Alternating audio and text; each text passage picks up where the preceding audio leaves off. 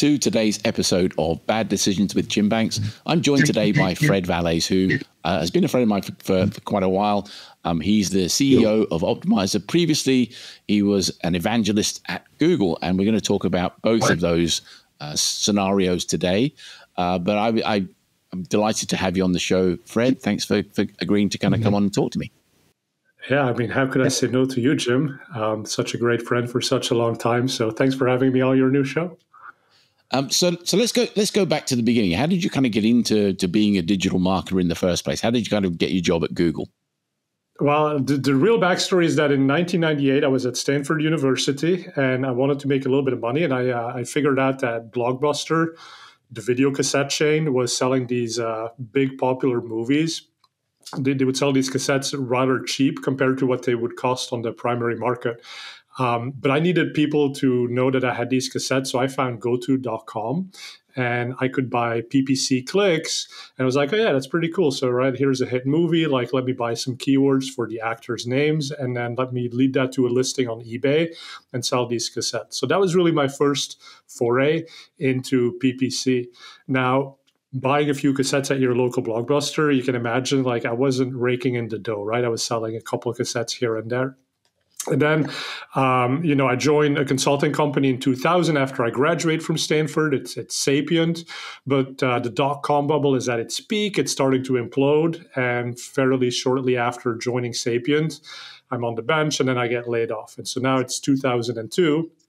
And I'm looking for a job, and there's this like weird little search engine that seems to be gaining momentum. It's called Google. And I'm like, I don't really get it because I'm used to going to Excite and Yahoo and like these portals, and like the homepage is full of stuff that you can interact with. And then there's this search box on Google. But slowly I start catching on to the fact that the search is actually quite good. And maybe that's why people are talking about it. So I'm like, okay, maybe if I can get into this company, that'll be cool. So I was able to get into Google because they needed someone who spoke Dutch. I'm originally from Belgium. And so I get brought in. And so then I basically started working in Google Ads in August of 2002. But started in PPC before that. And then when I was at Google, that's when the lights started shining. And I was like, oh my God, like there's so much money going through these ads. And I started actually dabbling a little bit more in affiliate programs. And it was funny because I was working at Google and I was a big advertiser at Google, sort of this unusual dual role. And that led into me being an evangelist. Yeah, because it's quite interesting. You talk about the kind of the go-to. I mean, that was my kind of first foray as well, was like buying traffic for a penny a click, right? And you look at kind of what the cost of traffic is now, it's like crazy money. Right. And you think, wow, imagine if you could go and buy your traffic now. One, if you could even buy clicks first off, but like, but yeah, I mean, if you can buy them for a penny, I remember all the advertisers were outraged when they kind of raised the floor from 1 cent to 2 cents, right? And everyone went ballistic and said, how can you possibly charge 2 cents for a click? But exactly. I mean, those were the days. And then, I'm also thinking like, and then we were doing bid jamming, right? Because it was this whole transparent auction mechanism, and you knew exactly what the second person was bidding, and you're like, I'm gonna mess with them. I'm gonna raise my bid to just 1 penny below. But then your whole day was not marketing; it was like literally watching the bids, because people would lower their bids, and now you'd be the one jammed up to the top. We've come a long way for sure.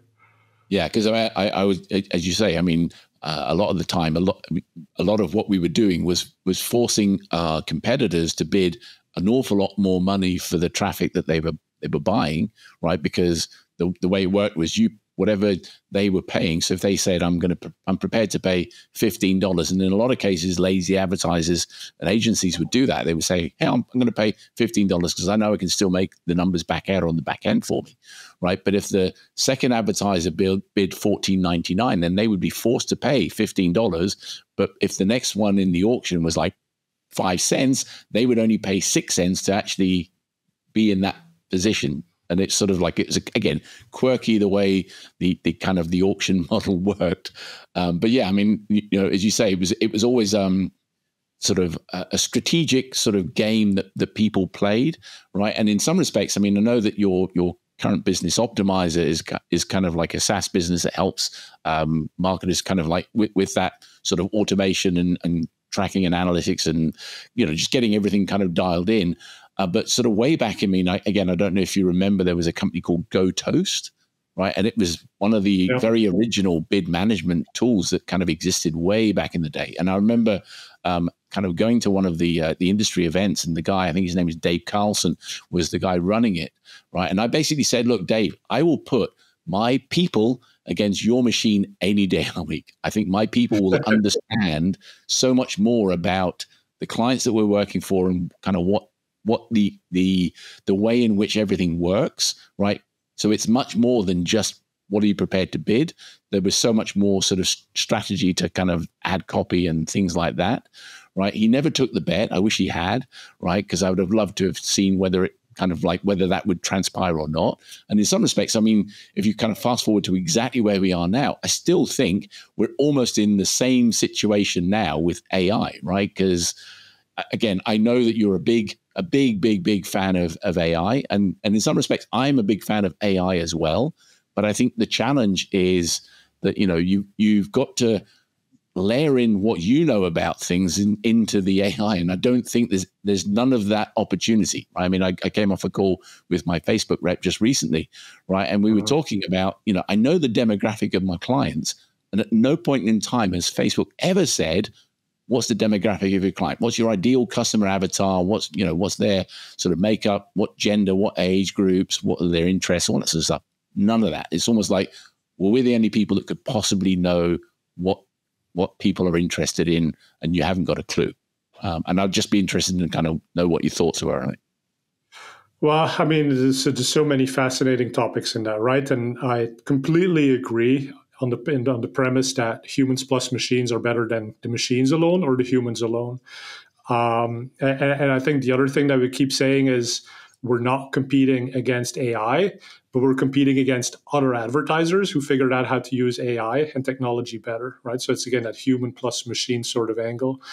And it's fascinating, too, because when you look at Meta and Facebook, they sort of grew up many years after Google AdWords, and machine learning was at a much further stage. And so they could really come in and they could say, listen, just kind of tell us what your website is and we'll figure it out. We got it from here. Whereas the Google AdWords advertiser came in when machine learning was nascent. It didn't really work very well. And so we had to do everything from choosing the keyword to writing the ad. And it wasn't just a keyword, but it was every spelling mistake of that keyword. Right. And then for each of those individually, we had to set bids, and it was all of this complex manual work. And then as machine learning got better, Google sort of tried to make that shift towards, let us figure it out. And that's where we are today with Performance Max campaigns. But there's this underlying frustration because we are used to that control. We want that control. We know we can do things better in some cases with that control. And even if it's as simple as like you're saying, right? Like, what is your target audience? Well, sure, Facebook and machine learning, they'll figure it out eventually, but are they going to spend $10,000 of your budget to get to that insight? Where you could have just gone in and said, okay, we already know this. You don't need to spend $10,000 of mine to get there. Like, spend that $10,000 on the audience that I can already tell you works better. And so that's sort of the interesting dilemma. And I also think that the ad platforms, they're really making a push for democratizing advertising, if you will. So they want to make it as easy as possible for anyone to get decent enough results to do well with this. If you do well enough, you're going to keep investing in Google Ads. And that's a good thing for Google because it creates auction depth, it creates auction pressure, so they make more revenue that way. But for us as more advanced advertisers who know all the controls that we should be taking advantage of, it's frustrating when it gets taken away for the sake of giving a level playing field to everyone else. Yeah, because I think one of the challenges was always things that, again, I mean, I think I talked to Nava about it. One of the challenges was always there will be some advertisers that have got YouTube and Google Display Network and historically Gmail campaigns completely dialed in and working for them, right? And it's almost like Google have taken away the kind of secret sauce that they've had and given some of that secret sauce to everyone else by introducing these sort of, if you like, watered down versions of what was kind of working before, right? Again, I think a lot of advertisers either ran YouTube GDN, got success, or ran YouTube GDN, had horrible results and stopped doing it, right? And Google didn't want that. They didn't want people to be able to pick and choose which part of their ecosystem you kind of played in, right? They want you to be able to play in all of it, right? Because that way you're going to spend more money in theory. And I just was, again, I've always been sort of fascinated by sort of the context that, you know, again, some elements of AI I love. I absolutely love that there are elements that, you know, if you have like, you know, a static image and you want to be able to create a video, you can kind of create a video from that like really easily now, right? Whereas historically that was, you'd probably have to go to a design agency and spend thousands of dollars to kind of get a video created. If you wanted like a 6-second YouTube short, it used to take forever to get it, right? Whereas now with the kind of the YouTube builder, you know, you can kind of basically just say, here's a couple of texts, here's a couple of pictures, here's a couple of call to actions, and they'll make the video for you, which again, I think they've given you templates to be able to do that, right? So I think more and more advertisers are in a position to be able to create assets now than ever before, which that element I absolutely love, right? But as you say, like, I think you know, you should be able to kind of have input into, you know, I mean, like with Facebook, they have this thing where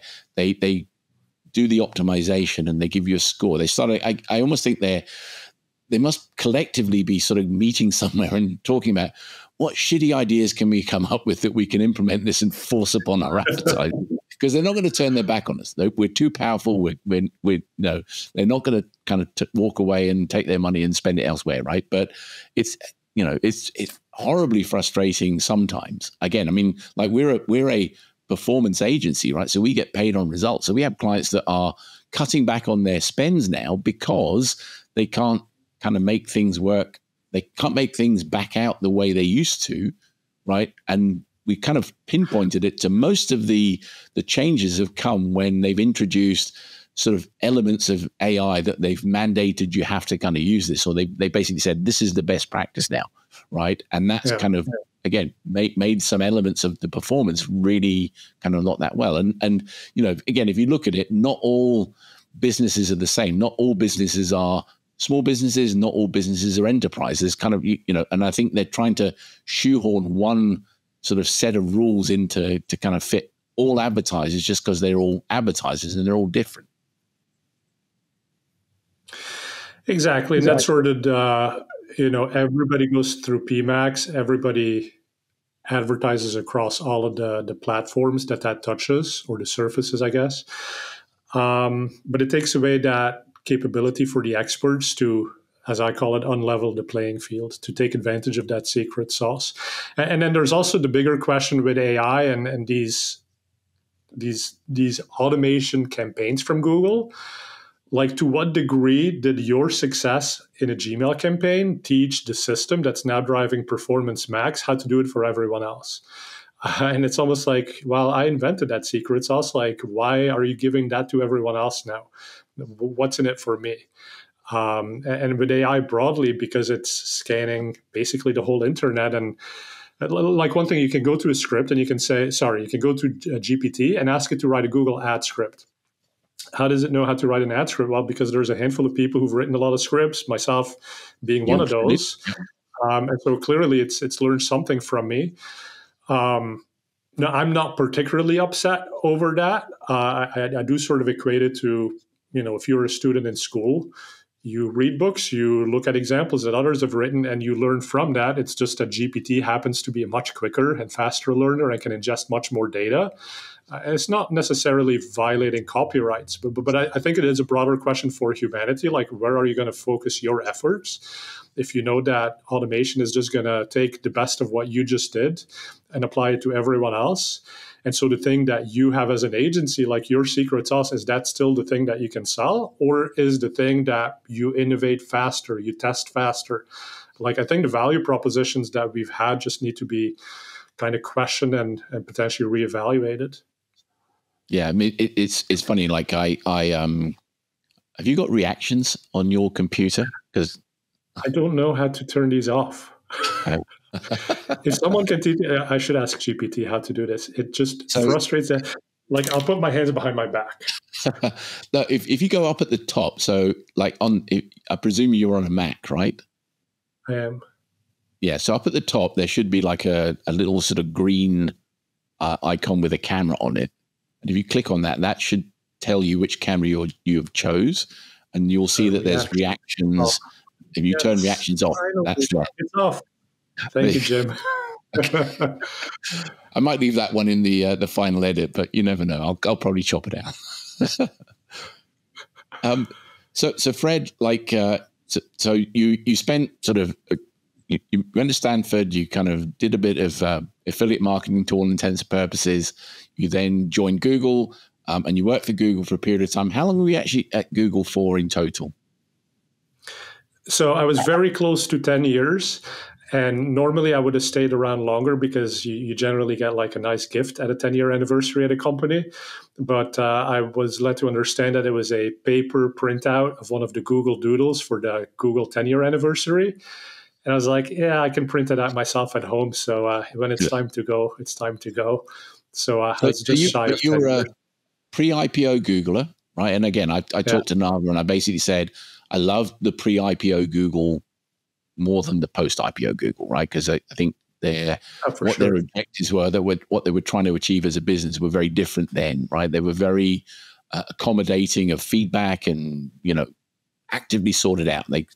Again, I mean, if you think about it, all of the agency partners like me who back in the day sort of sat in a room with their engineers, right? We were basically unpaid consultants. We were helping them to improve their product, right? Unfortunately, they did, right? Which made it better for everyone, right? But again, it would have been nice if they kind of had chucked us a bit of cash at the time for our time. I mean, we get invited to research events now, and we get, do you want £80 for kind of doing a 45-minute, research feedback or something? But hopefully you made some money by being an agency and by like being able to say, hey, listen, I'm one of the people who got to be at Google and influence this product, so I know it better than anyone. Yeah, I know agencies will be. I always say to people that I basically helped create the My Client Center and Google Ads Editor. Right? Because, like, again, I sat in a room and I said, look, I'm going backwards and forwards. At the time, I was going backwards and forwards to, I think, Hong Kong. I said, look, I'm going backwards and forwards to Hong Kong. It'd be really good if I could kind of download an account, do some work on the plane, because there was no internet on the plane at that time, do some work on the plane, and then upload the work at the other end when I got there. They went, yeah, that's a good idea. And they sort of, that's when kind of part of where that came from. And I said the same thing with My Client Center. I basically said, look, I've got 50, 80, 100 accounts, and every single one I have to log in. It's like a complete pain. It would be great if we had a toggle button. We could just toggle in and go in and have a drop down that would show us everything, kind of what we had. And yeah, that's a good idea, like that. So I say I had some input into to making that a kind of better product. I'm sure I wasn't the only agency that did, but but yeah, and for sure, thank you for putting that feedback in, right? And it was, and I think Google for a long time did continue to listen to advertisers, and to a degree they still do. But the matter of the fact is that once you become a public company, you become beholden to a whole set of investors, and that things will change. And I think Larry was afraid of that and didn't really want to go public. But then at the same time, you have this whole contingent of engineers and product managers, and you need to keep them happy. You need to keep them on board, and they have choices in the Silicon Valley, right? Like there were so many other startups. Facebook was coming about, and if you didn't give them a financial incentive through an IPO, they would have all just left, and Google probably wouldn't have been in the shape it is in today. It would have been a far less impressive company. Yeah, it's funny. I always remember one of the very early Google ads. I mean, again, you mentioned there, we hope you got some money. I mean, one of the things we had in the early days was there was an agency kickback, right? So we used to get 15% discount on the media that we spent, right, for traffic. So if we spent $1,000 on media, it only cost us $850, but we had to kind of bankroll the media, right? So we had to kind of cover the cost for that. So we were kind of on the hook. So at the time, I mean, our turnover was really high. Our profit margins were quite low, right? But for us, it was the best affiliate scheme in the world. Yeah, I mean, it's funny. I mean, 15% kickback on all the media spend. That's fantastic. And I mean, really, they kind of did it because they needed to compete with TV, radio, and print, and that's what happened there, right? So all the agencies got kicked back on TV buying, and Google wanted to kind of compete with it. And what happened? I mean, again, I'm trying to think. I think it was like 2007. I think maybe when they took it away. And basically they said, well, we think it's creating an unlevel playing field because, like some agencies are getting it and some agencies are not getting it. So we're taking it away. I'm like, why don't you give it to all agencies then? Rather than leveling the playing field against us, why don't you kind of level the playing field by giving it to everyone? Right? Oh, no, we don't want to do it. But then by that token, I guess if you were an in-house company and you didn't use an agency, then you would have paid the extra 15%. Yeah. And I think that was always the argument, right? Is Google tries to be fair by running the ads in an auction. And I mean, you were there too when it was a CPM priced model. So the initial AdWords was you'd buy ads on a CPM basis and they'd show at the top of the page. Yeah. I ran and he's like, hey, we're going to make sure the ads are relevant and look at the CTR component of the ad. And that's going to be the thing that ranks it. And then very quickly, all of these CPM brands CPM ads from big brands at the top of the page, they start making less money than all of these like mom and pops bidding CPC clicks. And they're like, whoa, what's going on here? Like, that's really unusual. Like, why is General Motors paying far less for their ad than Jimmy's car dealership? Yeah. And that's when the light went on for Google and they were like, okay, everybody needs to be on the CPC advertising system. Yeah. But then to make that fair, right, you couldn't just sort of give these discounts to some people and not to other people because then the auction would get out of whack. Yeah. I mean, I don't know if it exists now, but I think in certain markets there probably still exists where there's like some form of like a agency incentive to kind of to promote or something. It's sort of unspoken, right? Like even in 2007 when they got rid of it, it was like, well, we never really had this, but we kind of did, and we don't want to talk about it. Yeah. But now it definitely doesn't exist. Like if you thought it didn't exist before, now it definitely doesn't exist. But there's people like you who actually had that discount. So clearly it was around. And I also think it was different between Europe and the United States for a while. It was deprecated in some markets before others. As I understand it today, like we're not able to get anything from Google.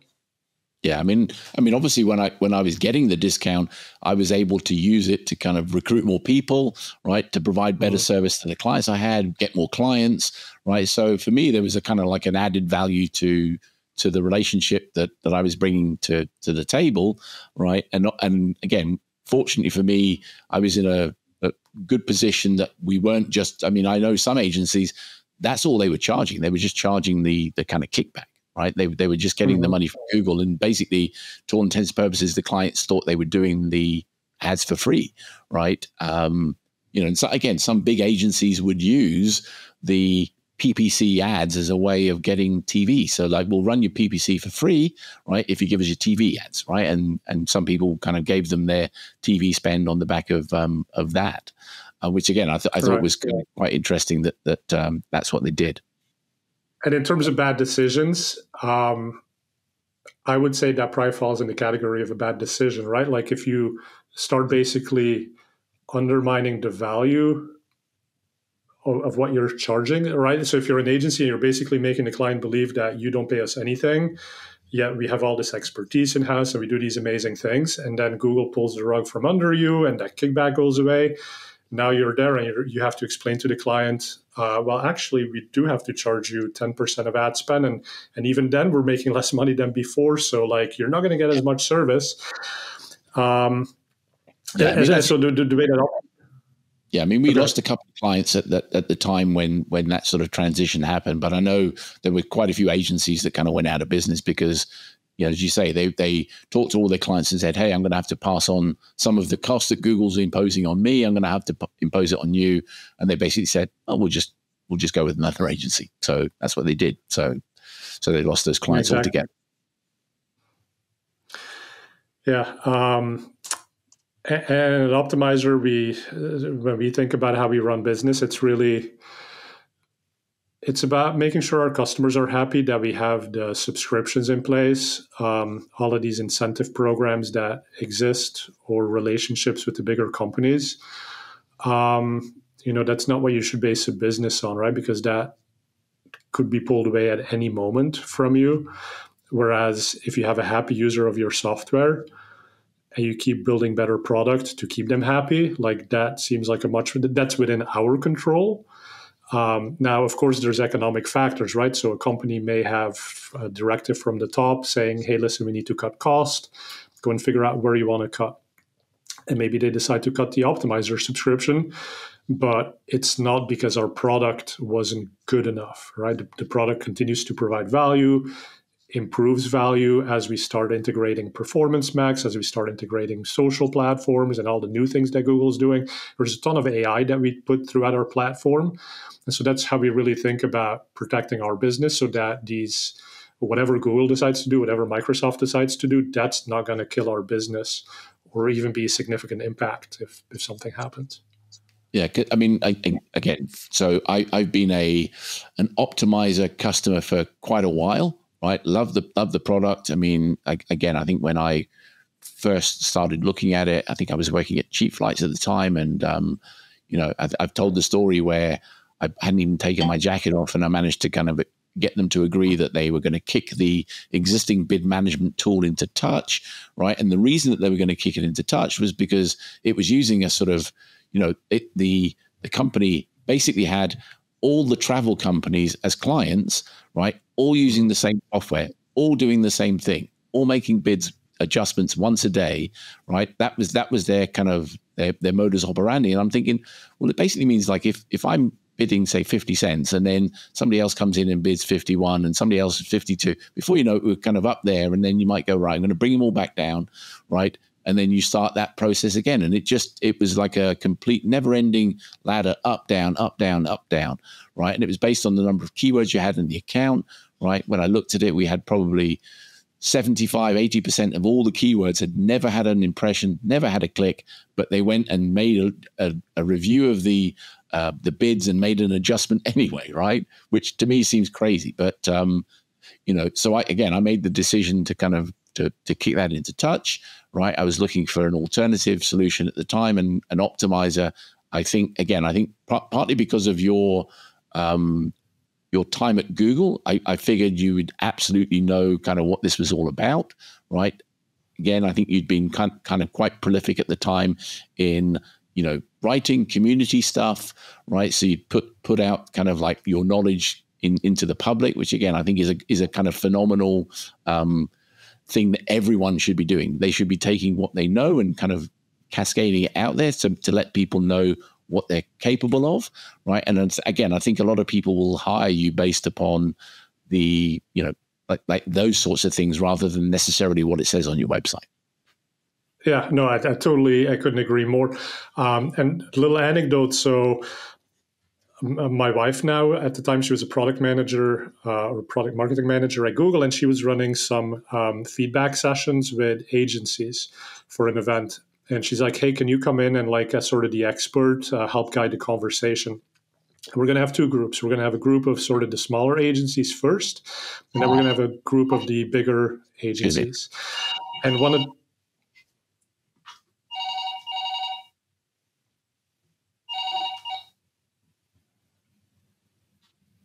Sorry. all good. Yeah, I always forget I have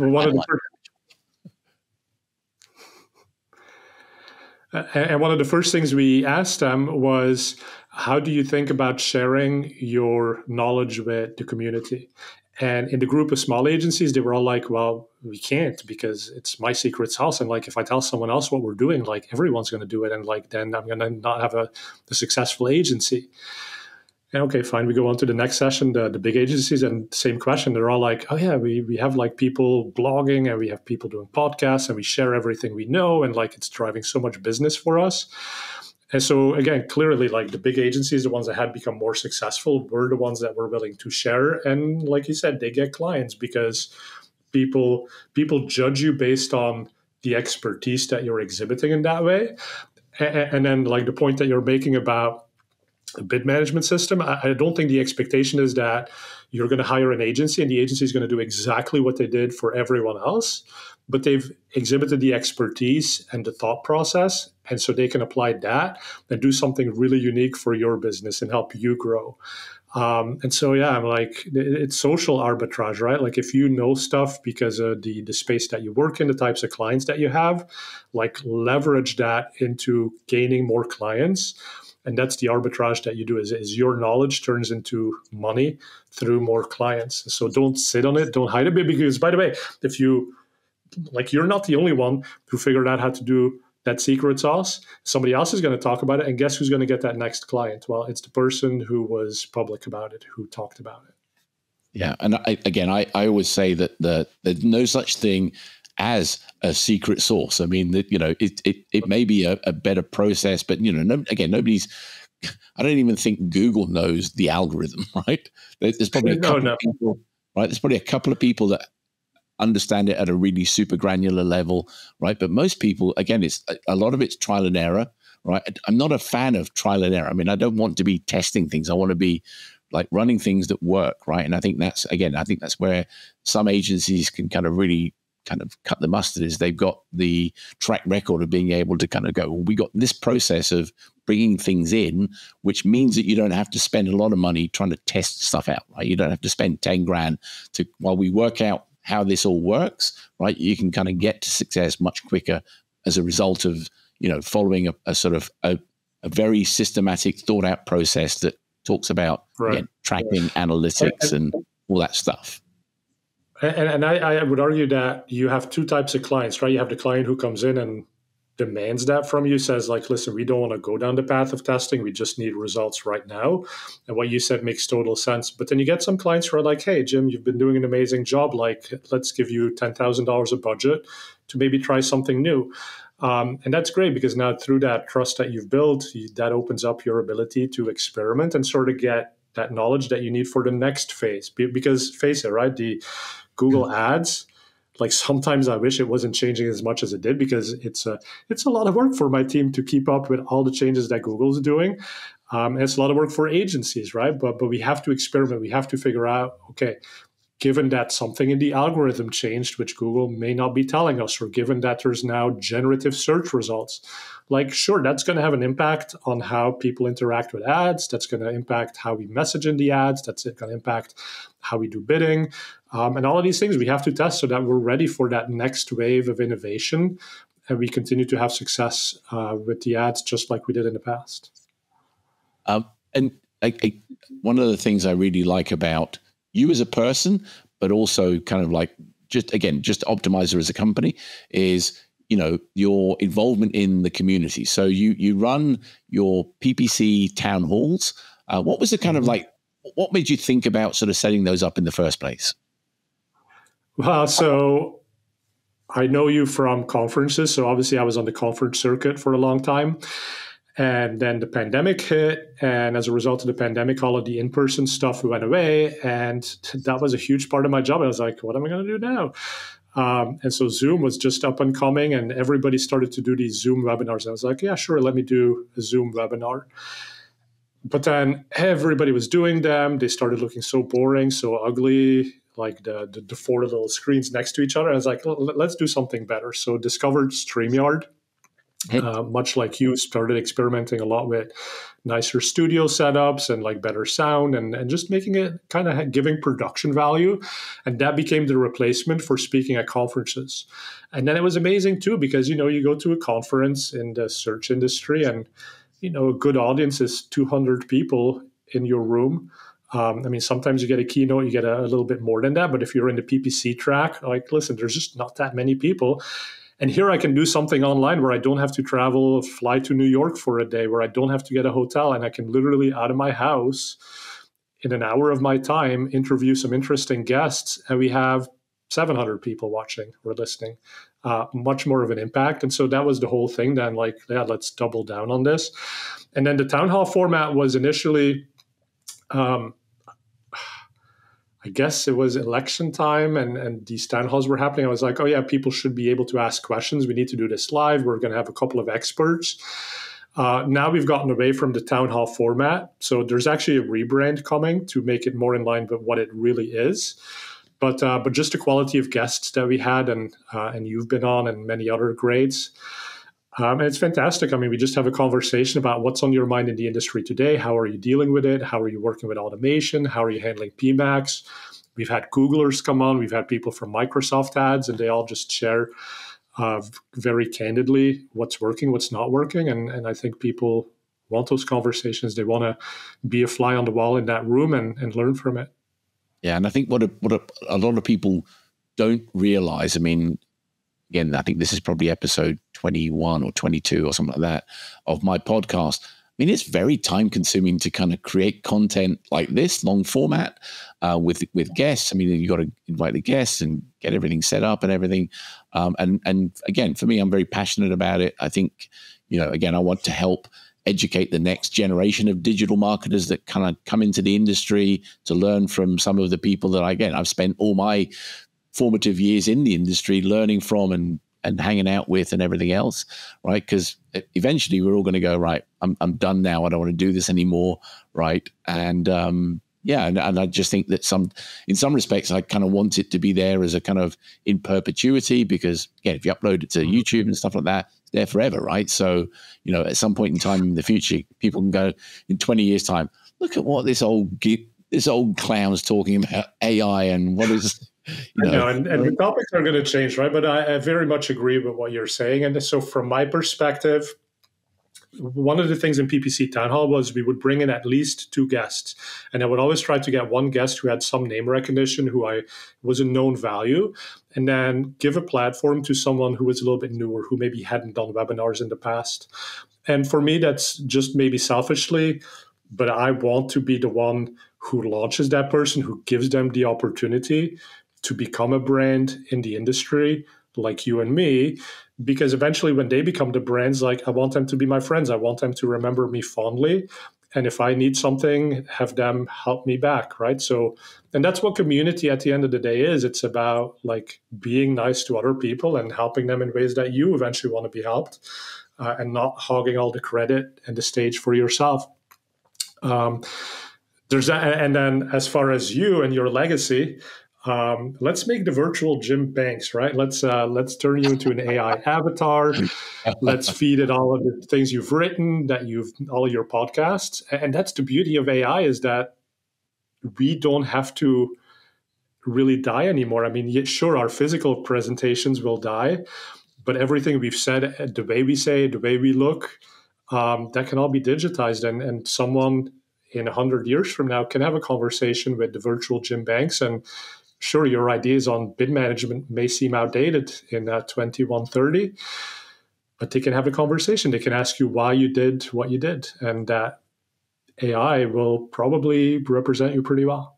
Yeah, and it's funny, like you're talking about that. I mean, some of the books that I read when I was starting out in sort of like marketing and digital marketing and advertising, trying to write good ads and everything, again, I'm reading, books from like, Claude Hopkins from like the 1920s, right? He was a kind of door-to-door salesman. But if you read the book and try and put your 2024 brain on it, you can really see the context of what he was trying to achieve. I mean, Scientific Advertising was one of his books, and he's talking about, using primarily coupons to try and track down kind of what success you'll have by launching a particular product in a particular location, right? And you look at it and go, well, really the modern day coupon is probably a QR code or, something like that, right? I mean, you can think of what they were thinking of back then in today's terms and still kind of go, well, that strategy would still hold true today, right?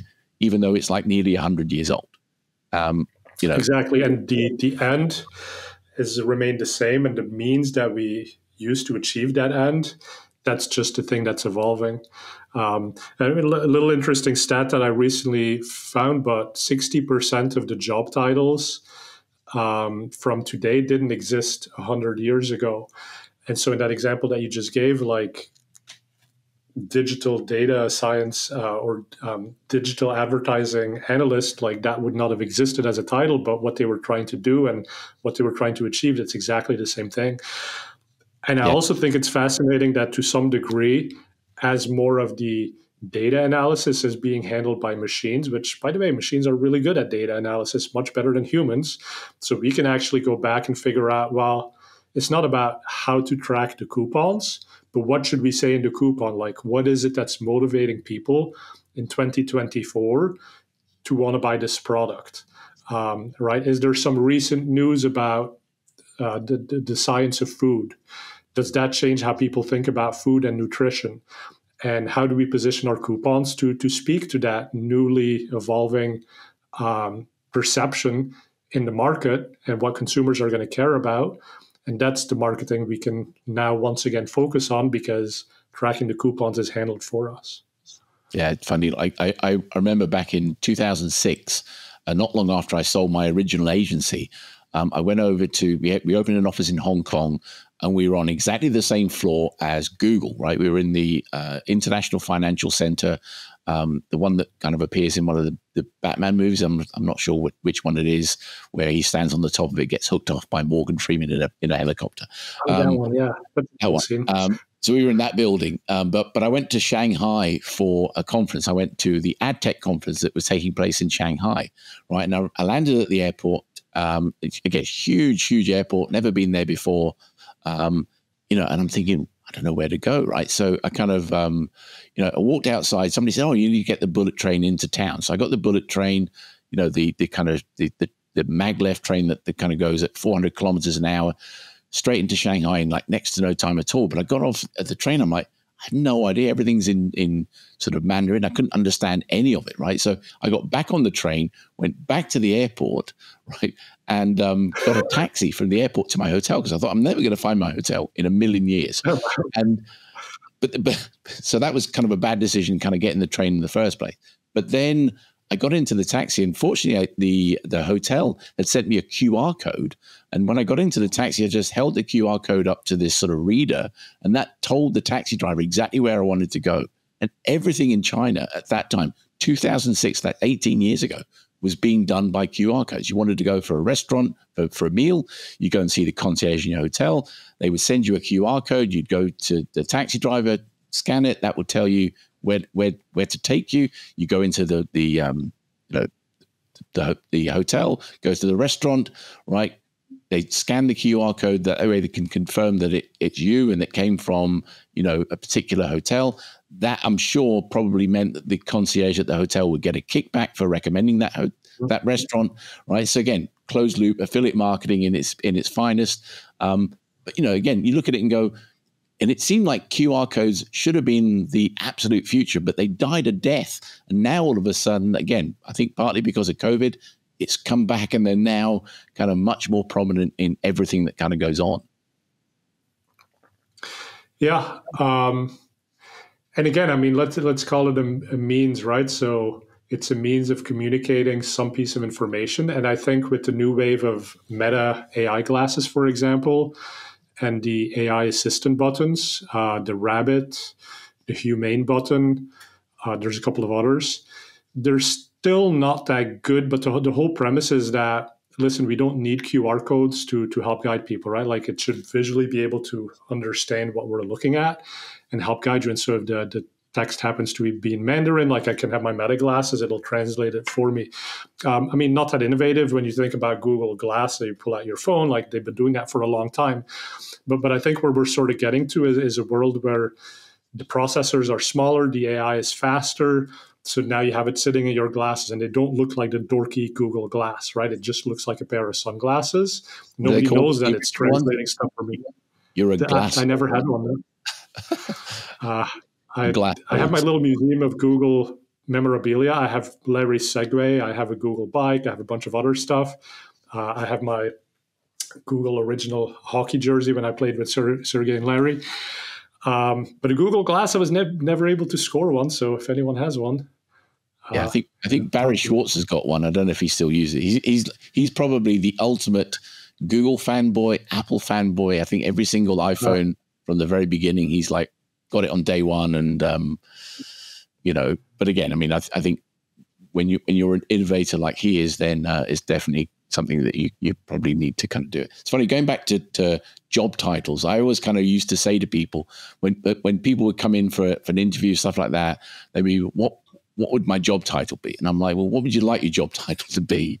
Right? Because what your title isn't going to dictate what your job is, right? I mean, the job is going to be the job, right? And I've always maintained that a job title is only important when you're looking for a job with that as the title. So if you're looking for a job as a sales manager, if you're a sales associate, you're going to struggle to get a job against other people who are already sales managers in other companies, right? And the reality of it is that, you know, those job titles only matter for you actually getting a job. A bit like, you know, education. You know, you need a certain education to go on to the next step in education, which then takes you to potentially university. You get your degree, that gets you your first job. And then after that, most of the time, the companies that you work for don't really care about what you did at university. They care about what you did in your first job. And really, you're only as good as your last role, right? And in some respects, if that last role was a disaster, then you may want to skip some time and jump over it. But yeah, and in your job, provide value and be invaluable.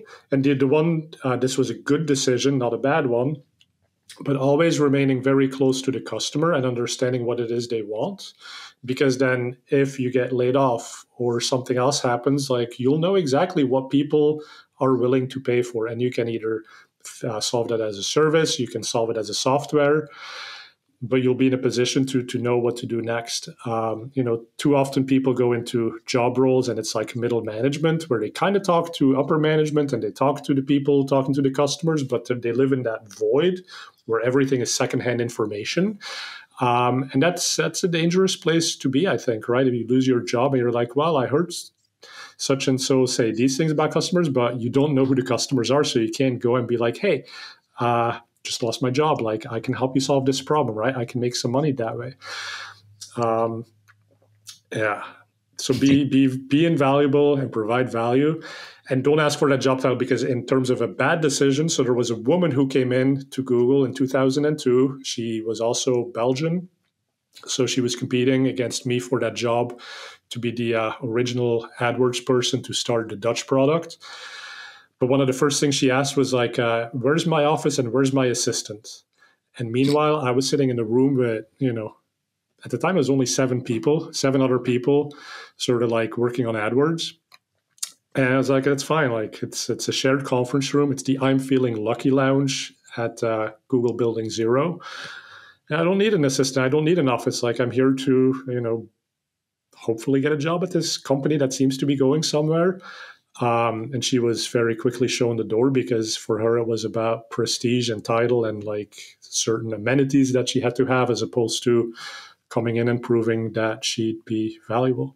Yeah, I had somebody come in and they said, in the interview, I said, do you have any questions? And they said, what's your sick policy? And I said, well, you know, if you're sick, we'll pay you if it's legitimately sick. You know, and they said, and what's the holiday policy? Right? I said, do you actually want this job, or do you just want to kind of have something where you can either be off on holiday or be off sick? It seemed like that was the kind of conversation that we were having. That's terrible. And so, like, with generative AI, like, people should totally prep for interviews, right? Like, if you have a hard time knowing what questions to ask, tell GPT, okay, here's the company I'm applying to. Like, what would be some smart questions to ask when I have an interview? And then you can even role play with GPT as if you're talking to the interviewer and get some feedback on it. So, and that's where I think the whole generative AI and technology, I'm so excited about it, because it really changes the landscape from, you know, saying I can't to saying I haven't yet. There's so many more opportunities. And like you were alluding to, you can generate video, you can do images. So even if you're not a graphic artist, like I can't is no longer a good answer. And if you work with a client in marketing and they want a video proof of concept, I mean, sure, talk to GPT, talk to DALL-E, like they'll figure something out. And I really learned this in scripting too. When you talk to a developer, the more that you can show them a prototype of what it is you want, the better they will build it and the quicker they will build it. So as opposed to being like, hey, I need a script that helps me manage my keywords. that's vague, that's non-specific. Like they probably don't even know what a keyword is because they've never done Google Ads. If I go to them and I'm like, here's a little script, and it's like, it doesn't work that well, it doesn't scale that well, but it shows you the logic that I'm going through for identifying what is a good keyword. And GPT helped me write this. I can give that to an engineer and it's a script and they can say, oh, totally get it. That's the logic. I'll turn it into an API tool, which scales to keyword, to accounts of millions of keywords. And so that to me is the promise of the future of AI, and generative AI is just like, we can do things we couldn't do in the past. And that just makes things really exciting. Yeah. I mean, again, I'm kind of, I'm upbeat about the future. Obviously I have my grievances. I'll always kind of air them because that's just the type of person I am. But, but at the same time, I am quite upbeat about the kind of the future of the advertising ecosystem as a whole, my role in it, my involvement in it, what I'm trying to do for the community. Again, I really appreciate your involvement in the community as well. That's, for me, is like what you guys do at Optmyzr is definitely community led. You're trying to, yes, you want to make money for the company because that enables you to grow the company, which enables you to kind of invest into the community and invest into, sponsoring events and things like that, which again, if you didn't do that, then we'd all be working in isolation, which isn't really kind of what agencies want to be doing. So, so people like our. Yeah, exactly. No, and thank you for all you do. Like, there's very few people who've been doing this longer than I have, and it's really nice to have an OG who's. Sounds like you're ready for another 30 years of more of this, right? So let's do it together, Jim. My wife keeps saying to me, when are you going to retire? I'm like, well, I enjoy working. I mean, the day I'm going to stop retiring is when I start retiring is probably when I don't enjoy work anymore, right? But I really enjoy what I do. I enjoy the clients I work with. I enjoy the people I work with. I enjoy the community I work with as a whole. Right. Sure. I mean, I have issues that I'm trying to address, and I'm trying to do it in the best way and most positive way I can. Sometimes that's always difficult because, like I said, I'm a bit of a curmudgeon, a bit of a grumpy old sod. So it's not always the easiest thing to kind of do that. Right. Very sarcastic. I sometimes wish my sarcasm kind of wasn't as evident and prominent as it is, but unfortunately, that's just who you are. Right. You can't change your spots. You are who you are. Right. So. Well, it's. For as negatively as you may talk about yourself, you're a great guy, and that sarcasm is well placed. So, well, I really enjoyed talking to you. So Fred, obviously we've been on for a while. Really appreciate you taking time out of your busy day to come and talk to me today. All your contact details, information will be available in the show notes. I'll also leave a link to Optmyzr. Definitely, if you're involved in digital marketing, advertising in any way, Optmyzr is by far and away the best tool I've ever used for that particular purpose. Again, like been a customer forever. And I think you've written some books as well, haven't you? So I'll leave links to your books as well. Digital marketing in an AI world. I wrote that back in 2018. Super relevant today in the world of Gen AI. And then the second book was Unlevel the Playing Field, basically talking about, as everything becomes automated, what is it we can still do to give ourselves a little bit of an edge? Good. And at some point in time, I know we saw each other fairly recently, but hopefully at some point in time in the near future, we'll be able to grab another drink in person. If you get over to the UK, I think Brighton SEO is definitely one thing that both of us will be at in San Diego. So if you haven't bought tickets for that, everyone watching, come hang out with Jim and me. Cool. I'll leave links to Brighton SEO in the show notes as well. Thanks again, Fred, for kind of listening in. And if you haven't already followed the podcast, make sure you do. If you're watching it on YouTube, which I hope you are, make sure you subscribe to the channel, and we'll catch you on the next episode of Bad Decisions with Jim Banks.